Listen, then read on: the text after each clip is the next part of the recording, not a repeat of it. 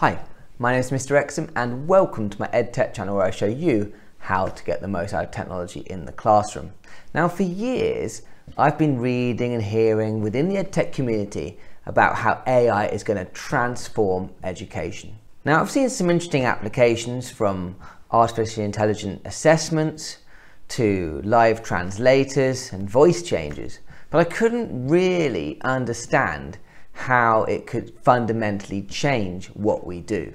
That was until about a month ago when I saw something that's going to change education forever.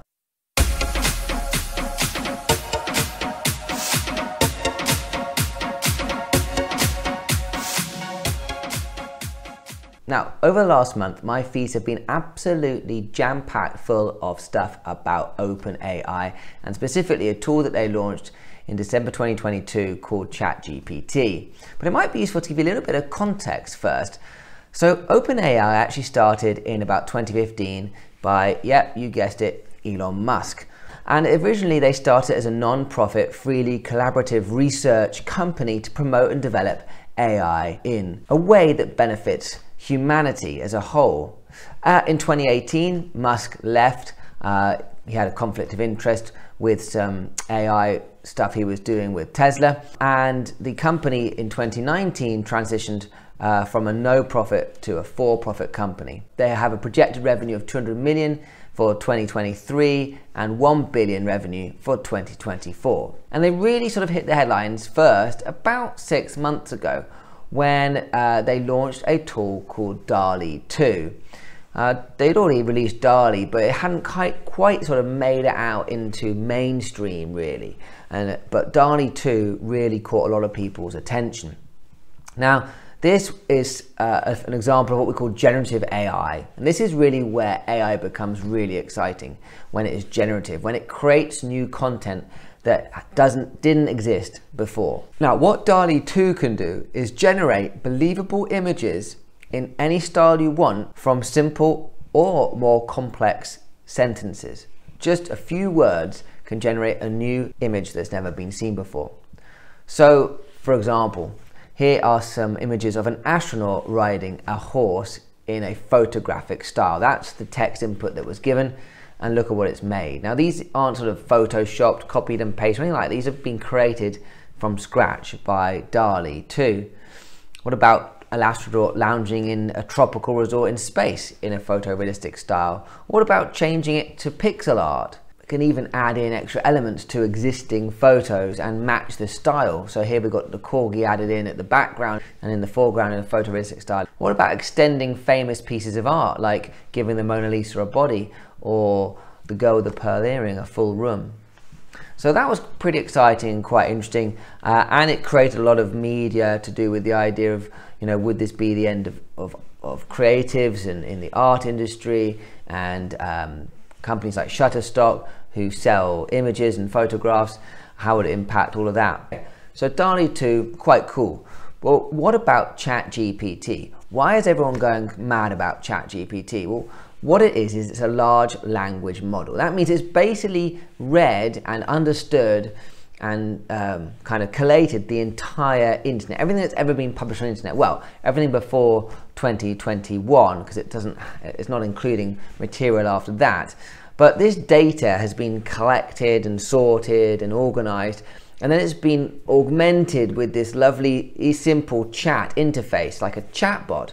So you can ask questions of ChatGPT, and it will then generate original content using all the information that it's read and interpreted and stored and coded before. So you can give it some prompts and it will generate something new for you. Now, because of the way that it has studied language, it can mimic human language incredibly well. It's very, very convincing.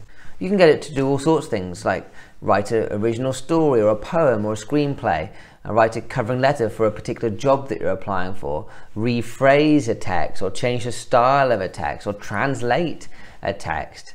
What about actual code? Well, it'll actually translate computer code and check computer code, check it for bugs. You could get it to write things like policies or jokes or solve maths problems or write a song.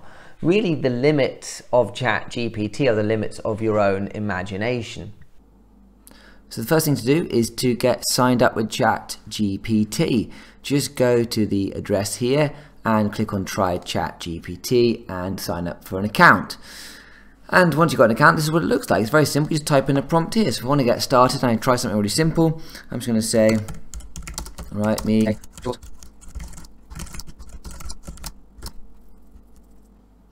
Okay, and once you type in your prompt, it starts writing for you.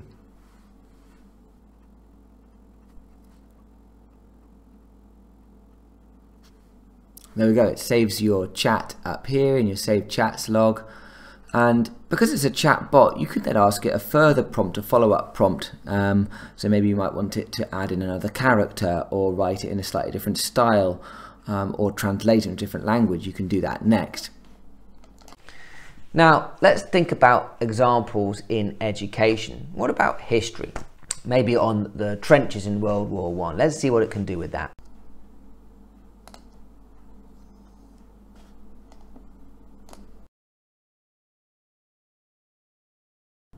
Okay, so there we go. Really convincing essay. And if I asked it to regenerate the response, it would write something completely fresh this time round. Now this is a nice example. Here is some text which is taken from the life of Pi that was provided in the AQA English language paper.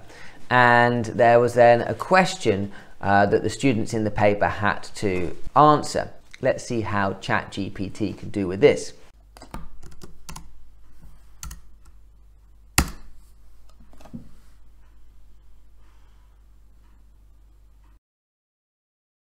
So as you can see, it's written a really good answer to that exam question based on the text which I've already provided for it originally. Okay, so that's quite impressive. How about I provide it with the mark scheme now, and then it marks its own work and gives feedback on itself. Let's try that.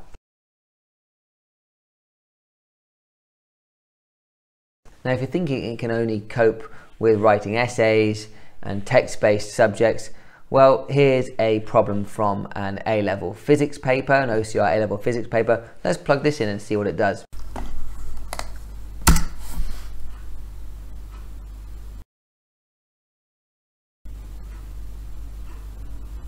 So right about now, you're probably panicking, thinking that every piece of homework that ever gets submitted to you from now on will have been created with ChatGPT. Yes, students know about this.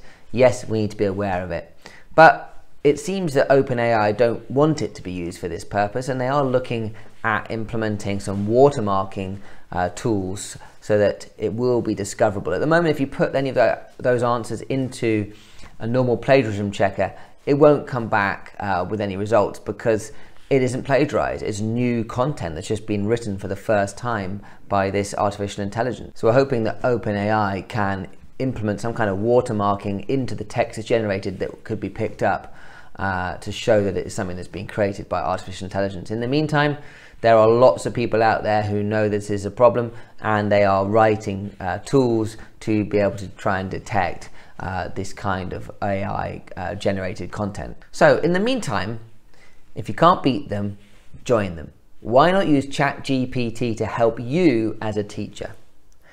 You could get it to plan some lessons. It can plan a series of lessons. It can generate lists of equipment. It can generate key vocabulary, okay, for those lessons. What about generate some questions? Feed it a chapter of a textbook and ask it to create questions based on that chapter of a textbook. Or just create, fill in the gaps questions, multiple choice questions on a particular topic of your choice. Why not get it to write a model answer and then explain how to write a model answer like that? So you create a set of prompts for a student to use. So it can be really helpful. What about getting it to generate tasks that are linked with your objectives for your lesson? What about active learning tasks or practical tasks that you can get the students to do based on your topics? There's so many ideas that you can use ChatGPT for to help you as a teacher. Okay, here's a teaching example. I've said plan me a lesson on the kidney for year 10 students. Include some practical work, an active learning task, and 10 multiple choice questions. And just look what it's managed to do. It's put objectives down. It's told me the materials I'm going to need to get to do the task. I've got introduction, practical activity, active learning, assessment, conclusion. It didn't give me the questions first time, so it said, please provide me with the multiple choice questions, and here they are, okay, including the answers. Okay, so this is pretty cool. You need to log on, you need to have a go, you need to see what it looks like, you need to start thinking about how this is going to impact your students, how it's going to impact your teaching.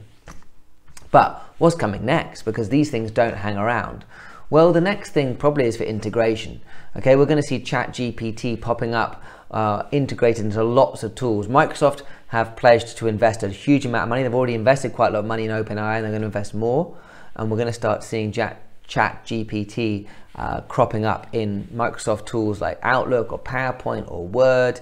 We're going to see it integrated with YouTube and WhatsApp. We're going to see it integrated into pretty much all that we do on the internet at some point. And the current system that ChatGPT is based on is called GTP3, which has, as you can see, 175 billion parameters that it kind of works around.